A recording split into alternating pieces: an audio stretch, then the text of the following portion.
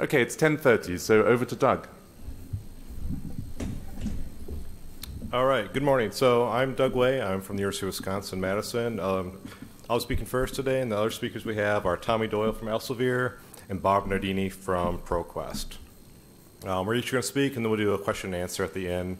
We try to leave plenty of time for question and answers or snide comments. So I'm here to share the librarian's viewpoint about changes we're seeing in the book industry around consolidation, and I'll primarily be speaking about consolidation around book jobbers there. And so I guess, to start out, it was interesting when it was announced that, EBSCO had acquired YBP. I texted a friend and I said, I'm not prepared to say this is a bad thing, but it's certainly not good. And then I cracked a joke about when ProQuest will buy Coots next. Months later, especially in light of the continued consolidation of the library marketplace, I still struggle to see much good coming from these changes in the long run. In the short term, however, I've seen little bad come of these mergers. The biggest complaints I've heard from my library, from other libraries, around change of addresses for billing, so not that big of a deal. And I've also heard a lot of positives around greater investment in technology. Certainly, both ProQuest and EBSCO have a history of developing resources and systems that are relied on by us and our users. They have created innovative tools to solve problems, such as in the area of discovery, and they even sometimes listen to us, creating changing practices or products in better ways to serve us and our users. In press releases, they tout their commitment to libraries, to users, openness, and efficiency, and they tell us how great these acquisitions are. So what could go wrong? Well, lots. So I'd like to spend the next few minutes discussing what you could call a parade of horribles. But before I talk about our industry, I think it might be useful to look at an example from another marketplace. Right around the time I was asked to talk at this session, I saw an article in the New York Times that outlined how Amazon's no longer selling Apple TV or Google's Chromecast. So here we have an industry that claims to have the customer's best interest in mind. Certainly Jeff Bezos has made that a mantra, yet his company Amazon won't sell me a Chromecast or Apple TV. My Apple TV won't let me access Sling TV. And if I want to watch Downton Abbey, I'm out of luck on Netflix because that's exclusive on Amazon. Or if I want to watch Seinfeld, well, I have to have a subscription to Hulu. So how does this relate to libraries in these mergers? Like Amazon or Netflix or Hulu, ProQuest and EBSCO regularly engage in practices that appear to limit choices, options, and competition, yet they say they're committed to and care about their customers. And on the one hand, I really believe they do. If you think about it, their business model are predicated on developing resources and services that meet the needs of libraries and our users. But they're also here to make money. Now, I want to be clear, I don't have a problem with for-profit companies. Frankly, in our industry, I prefer working with them over many of the society or faux nonprofit companies that operate in our industry. But the fact they are for-profit is a reality, and it shows in their actions. Again, these are companies that say they're committed to our users, yet they proudly strike exclusive deals with publishers. These deals don't impact my ability to access Seinfeld, but they do impact my users' ability to access the Wall Street Journal, the Harvard Business Review, and any other number of titles. And then they agree to absurd terms imposed on them by publishers like the Harvard Business Review. Now they tell us it's not them, it's the publishers. And it's the libraries that insist on access to these resources regardless of publisher restrictions. These are companies that say they're committed to openness. Yet some of these companies still fence off and refuse to share metadata with other web-scale discovery services. Instead, they build systems that force you to use their products on their platform for optimal performance. These are companies that say they're committed to libraries, yet regularly raise prices at rates that really only a European STEM publisher could appreciate. Rates that are 2 to 3 times that of the CPI. When you ask them to explain why, they explain, it's not us, it's the publishers. And it's the publishers of those journals that librarians insist that they license on our behalf. I was told this by one of these companies recently, so I asked, well, why are my A&I databases seeing that same rate of increase if they have no full text? I was told that's because of the high quality indexing done here in the United States. I suppose I really shouldn't complain, because in other instances we don't even get absurd excuses, and we certainly don't get an honest answer to our questions. Instead, we're just told that they'll adjust the price this year. So, these are companies that say they're committed to efficiency, yet they want us to bundle and group purchases in such ways that makes it difficult to cancel or split apart. The reality is these companies want as much of our collections dollars running through them as possible. They tell us, don't pay for that journal package directly. We'll reduce or even eliminate that service charge for this package. Or they'll say, don't get that database through your consortia, we'll give you the better pricing. And if all that sweet talk doesn't work, then come the threatened consequences. And that's what concerns me with these mergers. When I have options, I have power. I can make choices, I can play vendors off each other, I can walk away. But what do I do when YBP locks up JSTOR and Exclusive and Project Muse content's only available from Coots? What do I do when my discounting rate is affected by any adjustments I make to my approval plan? What do I do when eBury content becomes a second-class citizen to YBP and the same thing happens to EBSCO ebooks on Coots? What do I do when all of a sudden my database subscriptions are entangled with my journal subscriptions, which are intertwined with my monograph acquisitions? What do I do when my bookjobber and my ILS provider decide they won't work together anymore? What do I do when one of these companies goes out of business? I currently send a massive amount of my collections budget through these two companies, and I feel like I'm being forced to put all my eggs in one basket. How do I keep my budget from being cracked, scrambled, or fried? Now, none of these terrible things have happened yet, but unlike the stock market, this is an instance where I really think past performance is an indicator of future performance, and that's what concerns me. So I want to leave that positivity behind for a moment and think about the potential positives that these mergers hold. What do I want to see? What do I hope to see? Well, I hope we'll see jobbers that are more open to new ideas. I hope we'll see companies that will innovate, that will blow my mind with capabilities I never thought of or never even considered. I want these companies to be technologically advanced. I want them to be able to handle the complexity of how we want and how we need to acquire content in the 21st century. I want them to make my life easier, to save us time, and to make us more efficient. And I want them to work with others and play nice with others. In order to do that, I need them to be Switzerland. I need them to be Roku. I really need them to be neutral. I want to be able to say to publishers and aggregators that I need you to work with my jobber. But if my jobber's not neutral, how am I supposed to do that? From where I sit, EBSCO and ProQuest are competitors that don't necessarily get along and don't seem keen on neutrality or cooperation. The reality is, when you have to issue press releases to reassure us that you will continue to cooperate with each other, that is not at all reassuring.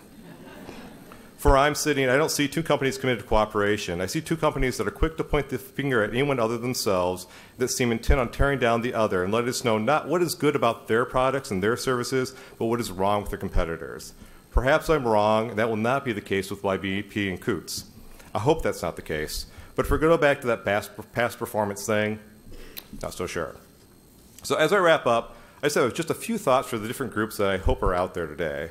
To publishers and ebook aggregators, I would just say don't do it. Don't agree to exclusives with YBP or Coots. I don't care what they tell you. I am much less likely to purchase your content if it's not available from my jobber, nor am I inclined to add yet another jobber into the mix. Trust me, I work with a lot of them. Exclusives make it harder for me to work with you. If you want my money, make it easier for me to work with you.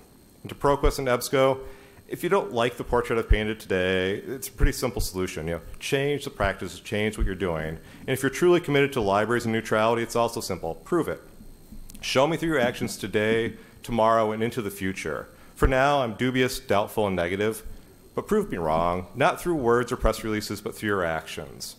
And finally, to the librarians, I think I was supposed to, if you look at the program, I think I was supposed to discuss the positive outcomes of this consolidation.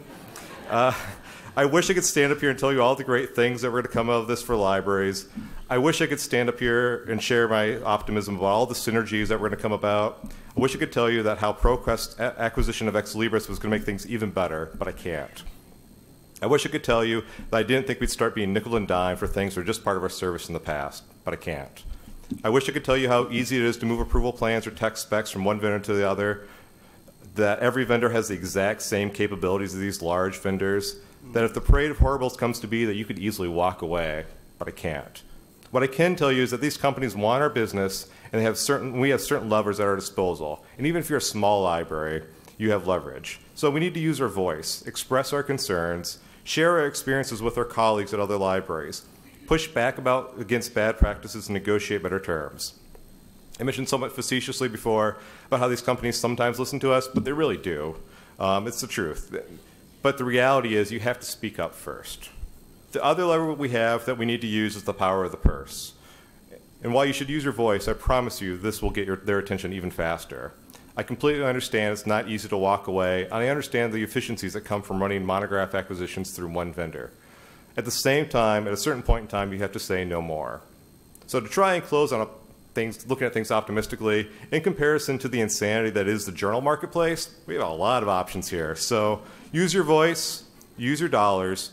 Grumbling behind closed doors does no good, nor does blindly accepting price increases year after year. We owe it to our users to make our limited budget dollars go as far as possible, and we owe it to each other to push back against and to use our dollars to hold vendors accountable for bad practices. If we don't do these things, then we are equally culpable and have no one to blame but ourselves. Thank you.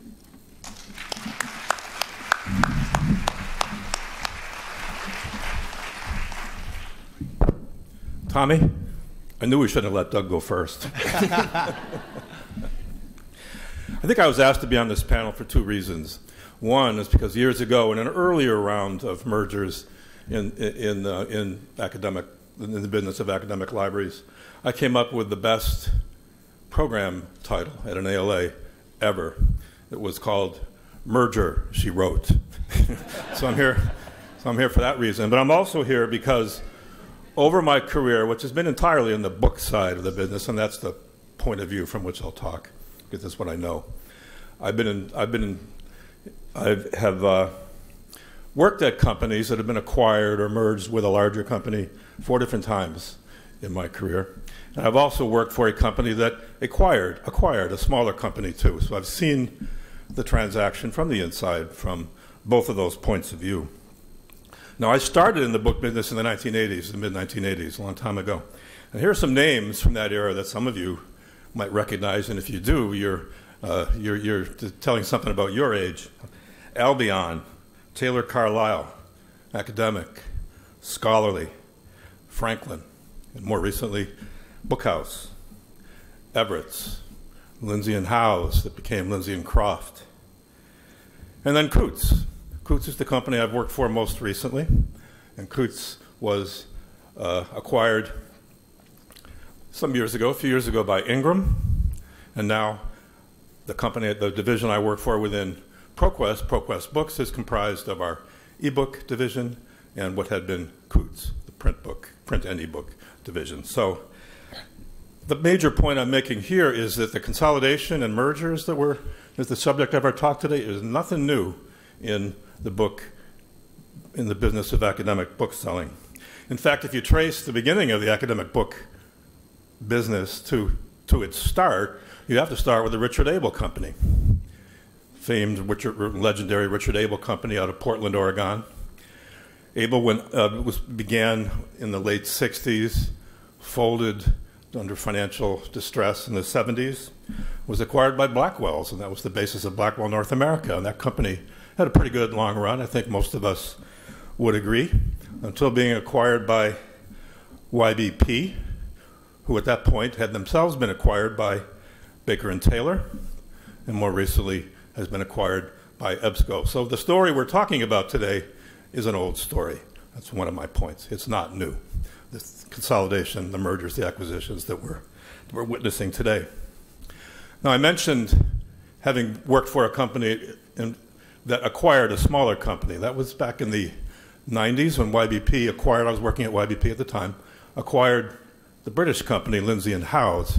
And I was actually the first person from YBP to visit Lindsay and Howes in the town of Godalming, Surrey, in the UK, and they had a cottage that was completely Dickensian. I remember walking in there and trying to go up to the second floor where Miriam Lindsay and Bernard Howes did their profiling, did their work.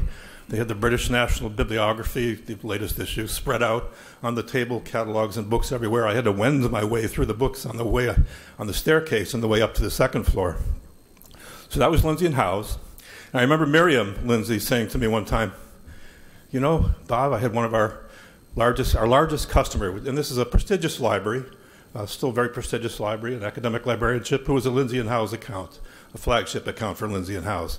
Miriam said to me, "You know what they said to me? They said, we were very unhappy. We were distressed to hear about the acquisition of Lindsay and Howes." And I said back to them, this is Miriam talking, "You know why we did it? We did it because of you. You needed us to do technical services, cataloging, processing, shelf-ready books. I don't know where they would have put the cataloging equipment, the spine label equipment in that cottage that I witnessed in Godalming.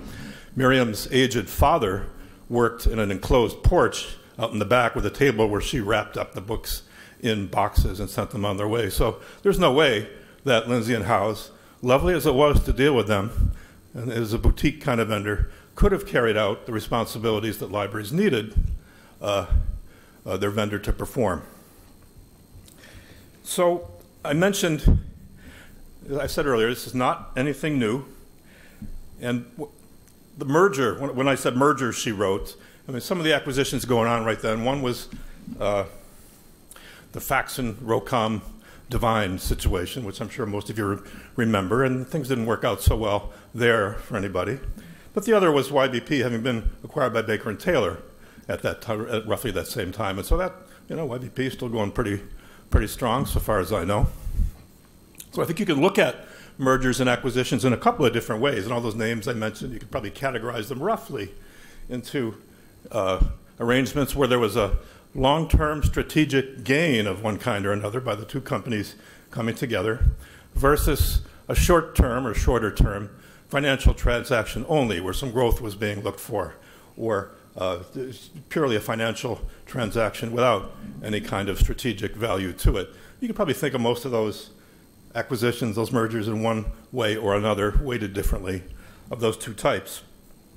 But Lindsay and Howes being able to not being able to perform cataloging and processing, and that is just one of the library processes brought together under a single company, and that was an early example. So technical services, you needed a larger company to be able to do it.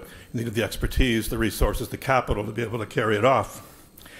We could also talk about discovery, starting with librarian discovery. The first vehicle I remember for librarian discovery or bibliographic information was monthly sets of microfiche that we would mail out to our customers every month. And we mailed them out for well into the digital era, actually, before that stopped and was replaced by a Telnet service, which lasted a few years, and then that in turn was replaced by a web-based interface that still is the way academic librarians learn about and order the books that they need.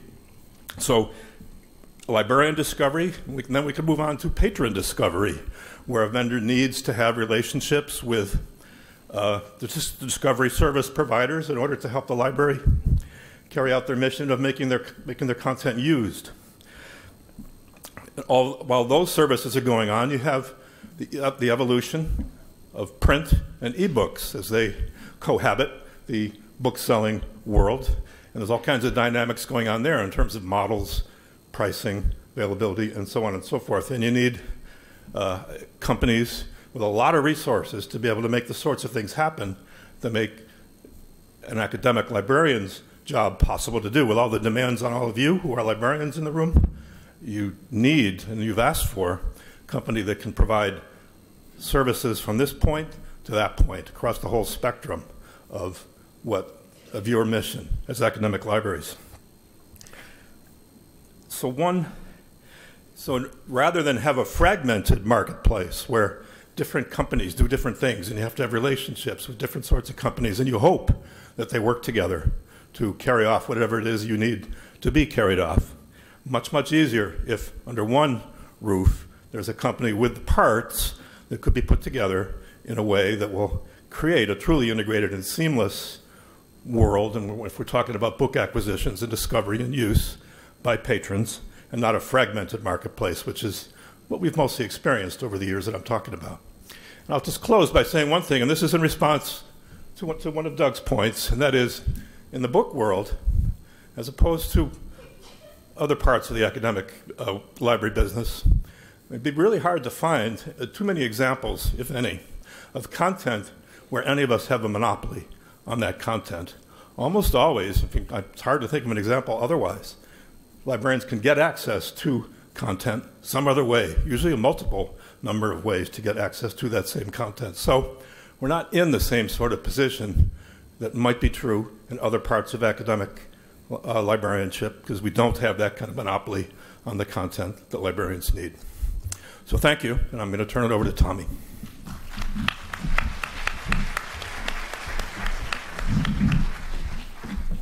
Thanks, Doug. Thanks, Bob. So just a quick introduction to me. My name is Tommy Doyle. I'm responsible for strategy and business development for Elsevier Science and Technology Books. My background is actually not in publishing. I spent most of my early career in strategy and investing.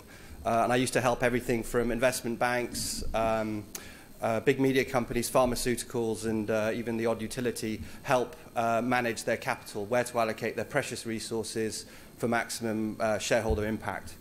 M&A was a really important tool for companies to either buy new capabilities, get scale, grow revenues, get into new markets. But also, if you look at any of the literature or studies out there, mergers and acquisitions are usually incredibly unsuccessful. The success rate of mergers and acquisitions is only about 25% from an economic perspective.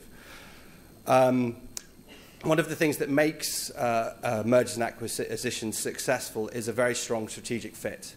So what we try to do, and all the companies that I've worked with that have been successful at M&A have ones that have been very prescriptive about how and why they acquire companies and merge and do alliance with companies, rather than be opportunistic and take up assets as they become available. When I sort of step back and look at the books market overall, it is highly fragmented. It is a market that is in decline, and it's also a market that's going through a massive transition from print to digital. And so that does serve up many, many opportunities for consolidation. So companies that are trying to go from print to digital, companies that are trying to maintain profits in a declining market, mergers and acquisitions and alliances become very, very important to businesses. So I joined S&T Books about 3.5 years ago. I'm an ex-scientist, and I've always been very interested in academic publishing. I'm a failed chemist, so don't look me up. But I came into Elsevier, and I sort of did the usual strategic questions. I said, so what are we good at? What are we good at? And often these acquisition editors or publishers would point to individual titles, very proud, great authors, great science. But it was very hard to see the wood from the trees. You know, what's the investment thesis here? What's the portfolio that I would have at Roche Lifecycle Committee or at Barclays Credit Risk Team? And when I sat in a lot of these book proposal meetings, which I imagine is quite similar to some of your acquisition meetings that you have when you're planning your collections, first of all, I was totally blown away by the science. I mean, some of the stuff that these guys are doing is just mind-blowing. But then I started the strategic investment training in me, started to think, well, actually, a lot of the ways that we're picking and choosing titles is based on whether the acquisition has a good editor, had a past performance track record, or how they would rig a financial model to guess how many print books were being made. And as a result of those types of decisions, people were making less and less decisions to invest in signing authors, and often titles were focused on revisions of old work. And when you think about science, it's growing all the time, it's expanding, it's getting more chaotic, and the need for reference content is really important.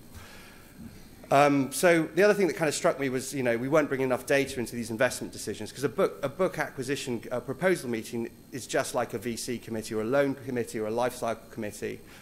People propose an idea or for an author, and a financial model is made, a decision is made, and you basically wait 5 years or 10 years to see if you make a good return on that investment.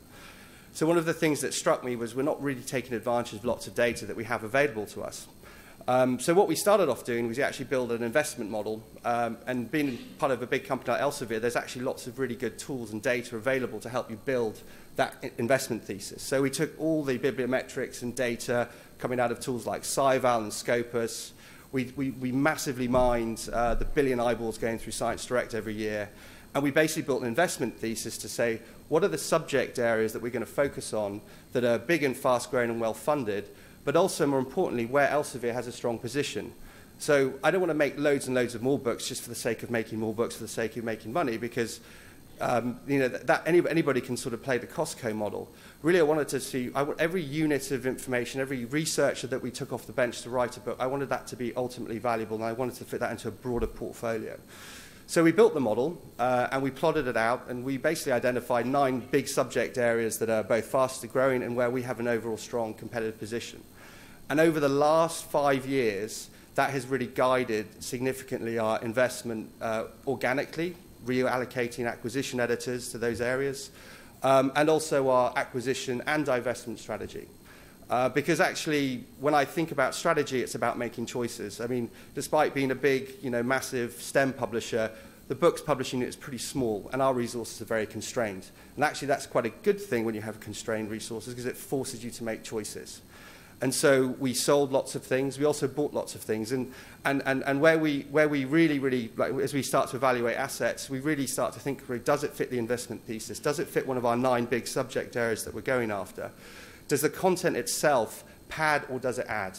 So we constantly challenging ourselves to say, are we just getting Me Too titles? Are we just simply bulking up the collection? Or actually adding something significantly different that we couldn't acquire or ourselves, when I say acquire, sign ourselves quickly or efficiently? And is this also, are these great high-quality authors? And is this really important science that will ultimately help build the breadth and depth and currency in the subject areas we want to be really valuable? So I think in terms of our M&A strategy, it's not a financial one, it's an incredibly strategic one. So we've done probably now 14 transactions over the last 3.5 years. So we've taken about 30% of our business, which was in the areas of the portfolio that we wanted to be in, and now 75% are in these really important strategic areas. And the remaining pieces of our business are actually starting to align also in more sort of interdisciplinary or support aligned type verticals. This is the subject areas we call verticals. And, you know, a couple of examples, we acquired Woodhead Publishing. Food science is a massive, I'm sure you guys know, is a massively growing important area, and an area that Elsevier hadn't really been big in the book side. So buying Woodhead allowed us to get access to a lot of good authors, a lot of good content, and a fantastic editorial team with deep subject matter expertise and intimacy with the community, and we've significantly grown our position in food science. Material science was another area which we're investing in significantly, and Woodhead helped us build a stronger position. They brought different types of material content, so more applied content rather than just the pure basic science of material science, which was great. So I think that kind of bringing data and decision-making and being very, very specific about what we add. We don't pad, we add to add ultimate value to the end user and the researcher. The second area, which I'm not really acquiring right now, but because it's hard to make the case, is we're doing lots of work with startups and technology companies. Unfortunately, it's quite difficult to do venturing within big companies. Often, big companies need to have a proof of revenue, proof of business success, and there's a lot of great startups out there trying to do different things with content to add more impact to the researchers. So we're doing lots and lots of work, signing strategic alliances and partnerships with these. One of the ones we're about to sign is with a company called Protocols.io. Protocols.io is an amazing app. It's an open access map that basically breaks up a protocol that's in an article or in a book, and it puts it on an iPhone, so you can take your iPhone into your fume hood in the lab and just flick through and time and video. And ultimately, what that does, it makes our content more valuable. So, and the other thing that it does, it creates a lot of data. So rather than just we're all talking about clicks and users, we'll actually be able to see real lifetime data of how many people are doing these actually experiments and where the experiments are going wrong. And the lovely thing also about the platform, it allows people to update the content. So it's an open source, free, available resource for researchers, and they can actually write their notes and share their notes. Again, this is a new type of technology, and we're partnering, maybe one day acquiring, I don't know, we'll acquire Protocols.io, but learning with technology companies again. So I think in summary, what we're trying to do from an M&A perspective is really align our portfolio in a very, very specific way. So not being opportunistic, but being very, very tactical, very strategic about making sure we're bringing content in that we couldn't sign ourselves, or getting access to authors or groups or specialists that we couldn't have ourselves. And also bringing in, partnering a lot with technology companies that can actually ultimately make the content more valuable to the end user. And hopefully also create better data for us to make better publishing decisions. Thank you.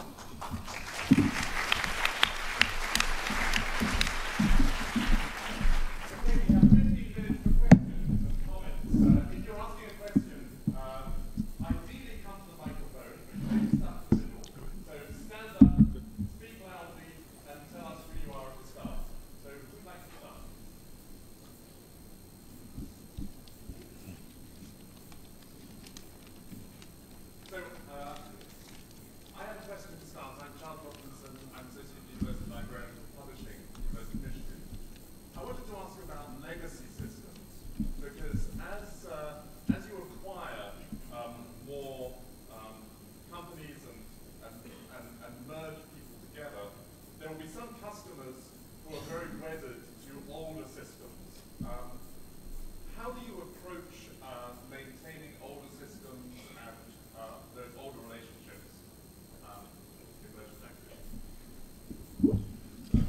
Well, it's a challenge, Charles, but also an opportunity, and I'll speak from what I know. So one of the things I've spent a lot of my time on in recent years is the Oasis acquisitions interface for books that our customers at Coots have used. And we've already, so it's a challenge. It's challenging, but also exciting and an opportunity to think about how we will be able to, at ProQuest, create an integrated print and ebook workflow that makes a lot of sense and that saves time and effort and money and frustration on the part of all of you who are librarians in the room. Now that's down the road a little bit to truly integrate our legacy system with the new system being released at ProQuest for ebooks and to tie them together in sensible ways. But we already see ways that we can begin to take advantage of that legacy system with data that is everyday data for us that we use and provide and update that the newer system at ProQuest, eBook Central, does not as yet have. So series information. The book is in such a series. We have better control over series than eBook Central does. New edition, second edition, third edition, fourth edition. That's bread and butter for us. So we have a legacy system that can inform our partner system within ProQuest. Ebook dates. Ebook dates are a source of a lot of frustration for many of you in the room probably. An old old content is newly christened as an ebook, and very often the publisher assigns a new date to it. Well, that's not the true date of the content. In our Oasis system, we know when that print book was published, when that content was born, and we can help to make our sister system, which has been focused on ebooks, more accurate in its description of the age of content. So a challenge, but also an opportunity, Charles, would be my summary. Yeah, I think for us, very slowly and very carefully is what we do. So Woodhead particularly, they had their own platform, and what we do as a principle, we recreate everybody's holdings on Science Direct, and we monitor usage of the old platform, and when it comes down to a certain level, we then sunset that platform. But it's always very well communicated and signposted. As I said, lots of our acquisitions in books aren't the value driver from a financial perspective is not cost. It's ensuring that we have the right content that meets researcher needs and adds rather than pads to our collection. So we don't necessarily have the big pressure to cut things off and save costs straight away. And to be honest, a lot of these smaller publishers with less developed platforms, the content sings and flows and is more discoverable on Science Direct. So, but we're still very, very careful, because that's the last thing you want to do is people need to find the content, people need to use it, people have to get used to finding it on a different site. So very, very slowly, very, very carefully.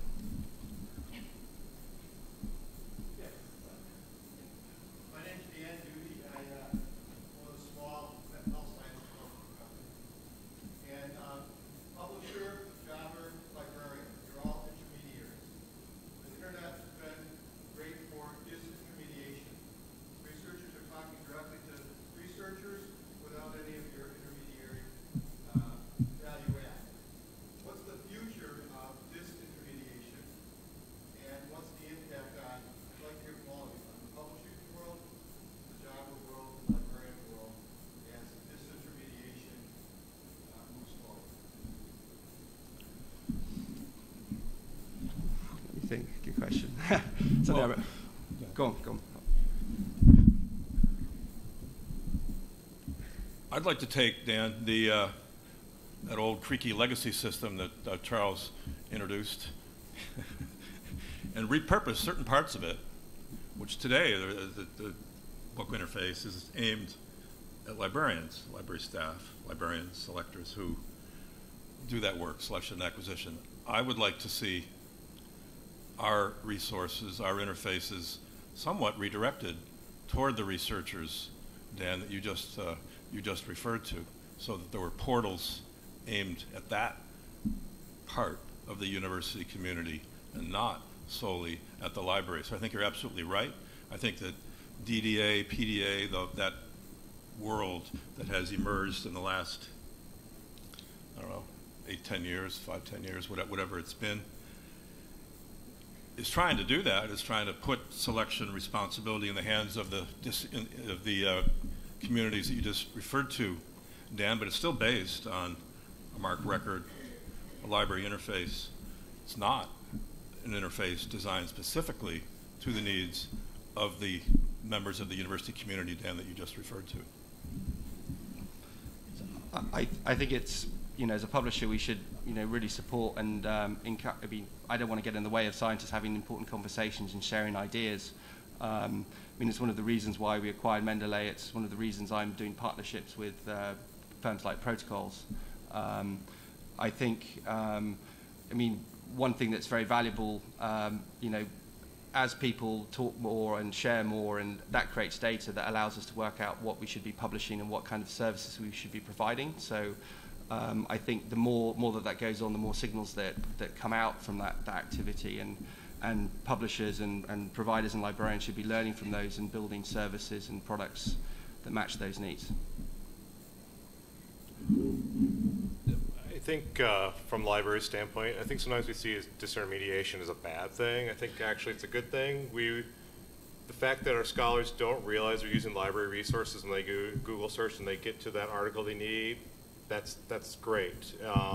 Makes it a little harder to tell our story, but what I really want to take advantage of those things is to make it easier for us to acquire this content, make it easier for us to get our hands on this content.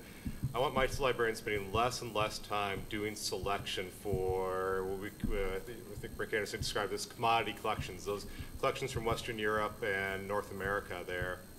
I want them spending more time on those things that are hard to get their hands on, whether it's from Africa or South Asia or from the indie publishers that just don't hit the mainstreams. And I want them out of the library instead of picking what books to buy. I want them out working with faculty, making their lives, making them more effective there, and looking at other roles there. Just one thing that I'd say, Tom talked about, Mendeley acquisitions. I think what's happening though is publishers are making it harder for researchers in many ways, and I don't want to pick on Elsevier, but I think Elsevier's new copyright transfer agreement, where it makes it very difficult for faculty or for researchers to use their scholarship they created in the ways that they want to do it. It's forcing them essentially into Mendeley and all these other styles they want. You're forcing them to essentially violate their agreements. You're going to do it anyways, but what's happening now is when you're saying that it has to be, you can put your Elsevier published articles in where we say you can put them to share them. That really does actually limit the conversations that happen amongst scholars there. It's a real concern that I think we have. Right, yeah. No, certainly from a books publishing perspective, I think it's just good business economics to make your book as broadly available. And I'm not a big fan of selecting places where people want to buy their content. So, it's our broad digital strategy is to make our stuff as available as possible. So we're in 96 or plus different digital channels, broadly accessible. So multiple business models that people can get access to that content. And obviously, we all know discoverable. In fact, one thing that's really interesting is the average revenue of our front list has gone down quite a lot, while our usage has gone up significantly, and that's been a wonderful benefit of making business models more flexible. And if books become better distributed, from my perspective, who's sort of the data investment guy, more accessibility. Well, firstly, it's great for science, so our authors are getting read, they're getting used, science is working properly. And then secondly, I also get more data back from the people sharing and accessing that content, so I can make better product decisions. So ultimately, be more selective, and I don't want to make books that aren't going to be read. I want to make books that are going to be used and ultimately push the ball forward. I'm Bob Schatz. I work for a publisher now, but for 35 years I worked for half of the extinct companies that Bob named in book selling. So this is a kind of a subject that is painfully near and dear to my heart. It is a comment, or a set of comments that I'm not sure is going to enlighten anybody that much. When I was at Academic Book Center, our business structure was such that we were required yearly to go through an official audit. And they'd always send these young new accountants out to us to do the audit, and I could almost set my watch by the day and moment when at this point, my boss, Dan Halloran, would lock his doors. They'd come into my office, kind of glassy-eyed, and look at me and say, it makes no sense. And from an official business standpoint, they were absolutely right, because we had so few economies of scale that it was a labor of love more than a labor of true profitability. Once upon a time, in the Richard Abel era, what we're talking about was in an environment, an economy of plenty. New libraries were being built, new universities were being launched, Great Society money was going into libraries. And bookselling and jobbing came into existence largely because libraries said, we can't keep up with this plenty anymore. We need somebody to help us manage this economy of scale. And Richard Abel started, and things went down the road. We now very much, as we all know, in libraries and in bookselling and publishing and everything else, are in an economy of scarcity where the amount of information that's being produced, the amount of research that's being done far outpaces any resources that the libraries have to acquire materials, whether they're physical books or digital books. And that kind of forces those who are within the marketplace to just find ways to be more efficient. And it does two things. From the consumer side, it's very normal behavior in economies of scarcity to ask for more and more services, because you need to, in libraries, to make your dollar go further. And it puts huge demands on suppliers to figure out ways to economically develop and deliver those services. And so none of this is, all that revealing, but I guess it's my way of saying that because none of us expects that anybody is going to start pouring a bunch of new money into libraries or in academia in general, we need to learn to accept that, in fact, like it or not, these consolidations are likely to continue to take place. Eventually they will end in bookselling because there won't be anybody left to acquire. There will be one company left standing, or it'll go the way of the buggy whip and disappear completely, and then something new that we all need to acquire and provide will go through that same consolidation. And I don't think that that's necessarily pessimism on my part, as just saying,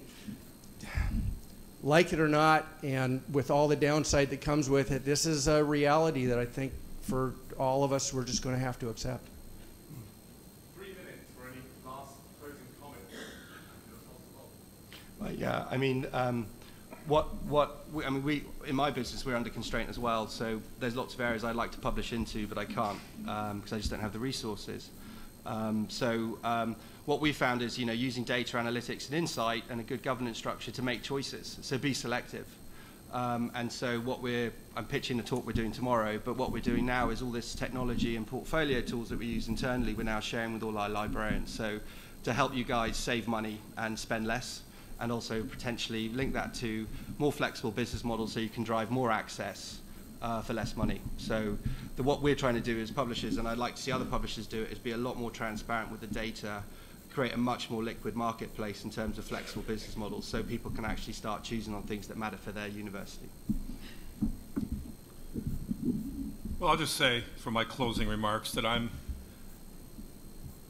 excited, I'm happy at the seat I find myself sitting in here in 2015, working now for a company that has resources encompassing technical services, library management system, discovery, copyright management, SIPICS, recently acquired company, now a part of ProQuest, print book capabilities, ebook capabilities, vast ebook capabilities. So the parts are there, and I am happy to be one of the people responsible for putting them together in a way that benefits many of you. Okay, well, thank you very much for the speakers.